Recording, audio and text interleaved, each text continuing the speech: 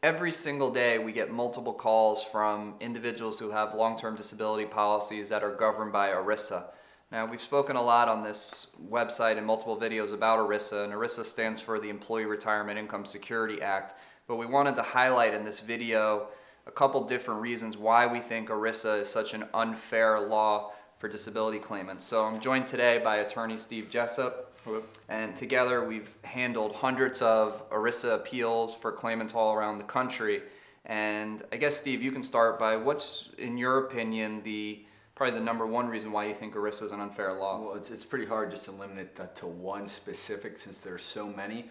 I feel probably the fact that makes it so unfair is the standard of review in the case that you have to actually file a lawsuit.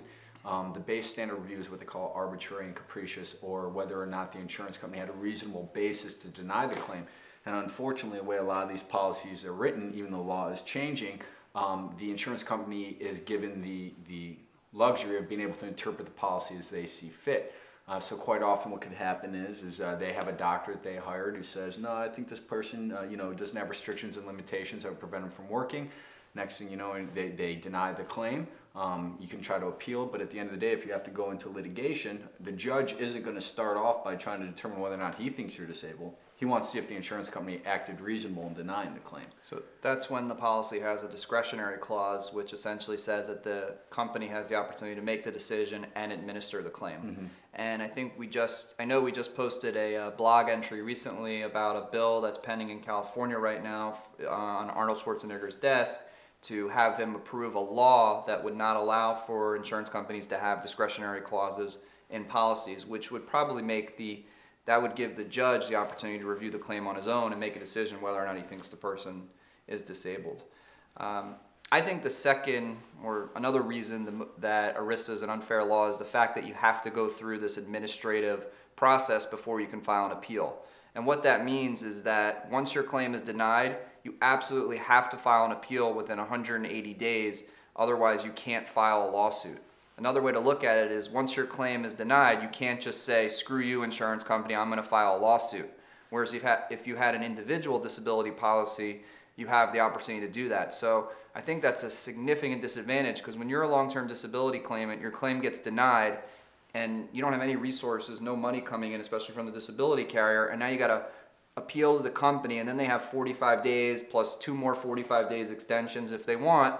You got to wait for them before you can even go to the court. And then when you get to the court, it's usually 9 months to a year and a half, because you're stuck in federal court on an ERISA claim.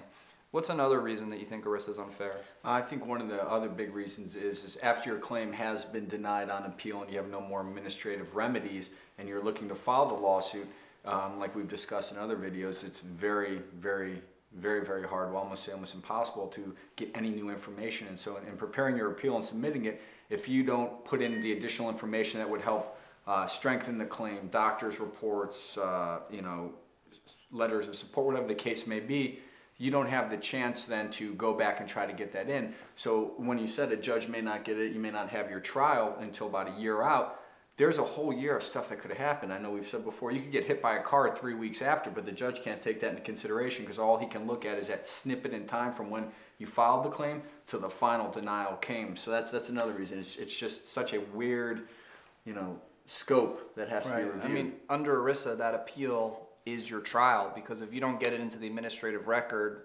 basically you're not going to have another opportunity to get any more information to the judge. There are some exceptions under the law, but they're very rarely ever granted where you can get additional information. And even going as far as if you get denied, you go through your appeal, and then 3 weeks later you have surgery, there's almost no way that the judge is even going to know about that, because the administrative record is sealed.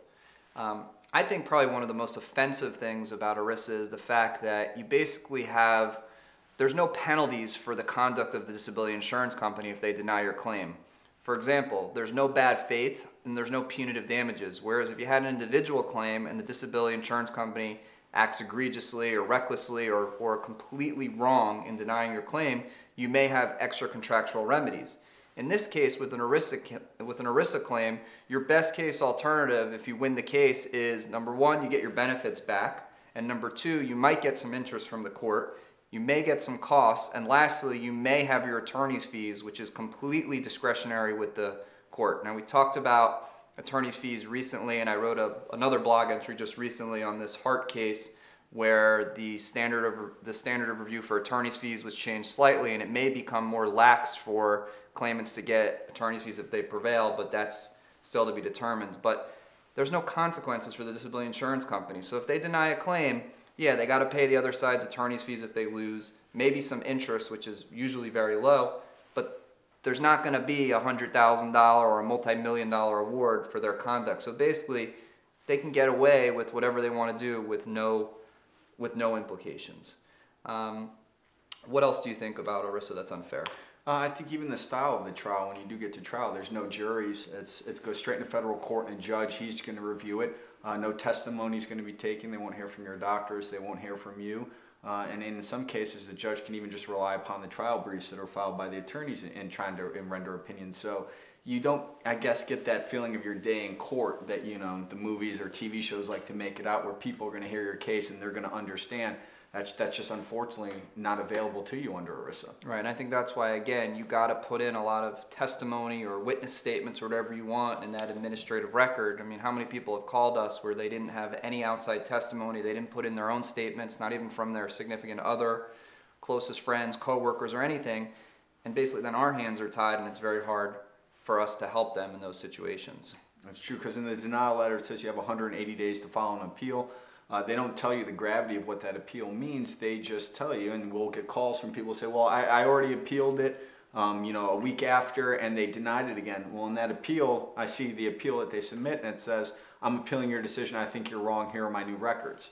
You know, so they're not taking the opportunity to really, you know, put in that information necessary for later on, possibly in litigation. Right, and much like you said that you don't have your day in court, there's no jury trial, no testimony from the claimant, there's also the situation where when you submit an appeal to the carrier and then the appeal comes back and you get this final denial, usually during your last appeal, they'll have another doctor review the claim, or they'll do an IME exam of you and get the results, and then you end up getting the claim denial back, and there's no more appeals for you. There's nothing else you can do as a claimant. You never have the opportunity to even file a response to that review by the insurance company or the review by the independent medical exam doctor, or you don't have the opportunity for your doctor to comment on what the independent medical exam doctor did. So the insurance company gets the last word every single time, and you're left holding the bag, and then the case goes to court, and the judge says, well, I see what the insurance company did. I think they may have acted reasonably, therefore there's no way I can reverse your claim. So, you know, this is a major problem. There's a lot of federal legislators that are aware of that. We've spoken to several. We've had meetings in Washington with several legislators trying to get these laws changed, and we're going to continue to fight every day to get these laws changed so that ERISA can become fair for claimants around the country.